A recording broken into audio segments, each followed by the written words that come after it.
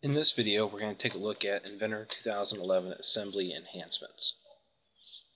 We'll start off by looking at a new set of constraint options.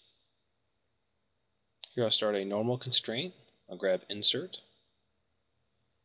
And as you can see, I can grab my normal selections here, type in my offset value. But down below, we have more options now. We can actually name our constraint as we're placing it. This is huge for people who like to rename their constraints. Now you don't have to do it as a separate operation. We can also set limits up for our design. So we can use our offset as a resting position and have a maximum and minimum amount for the constraint.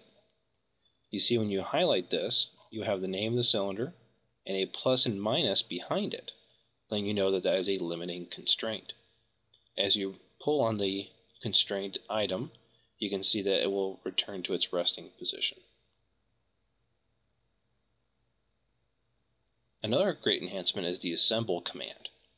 This works very similar to the old alt-drag method of constraining components, but now you also have a mini toolbar to work with you as well.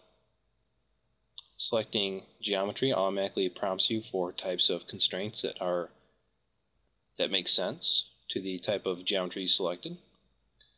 If you are on part or component priority, just selecting the faces and edges will not work. You have to be on faces and edges in order to select the assemble command.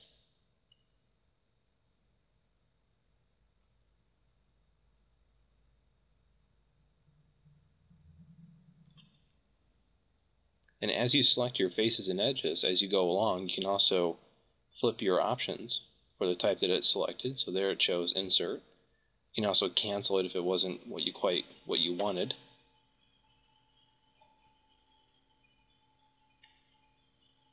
Choose assemble. Just keep placing these together. Nice, quick, and easy.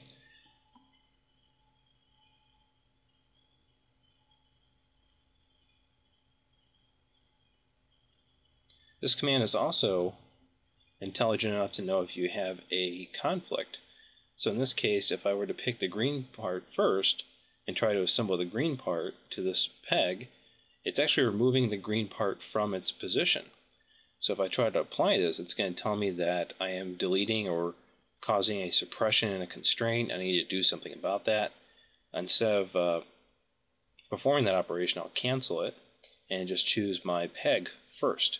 You always want to choose the unconstrained component first. And of course you can still assemble traditionally.